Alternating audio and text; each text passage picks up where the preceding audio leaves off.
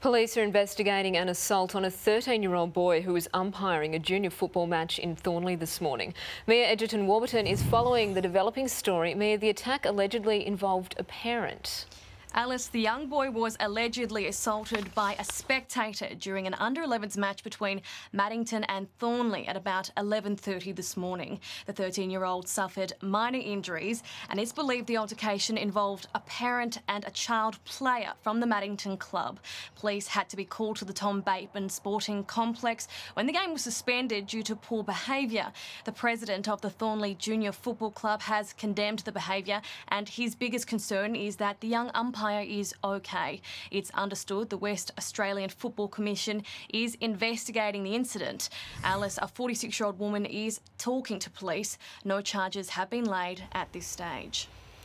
All right, thank you, Mia.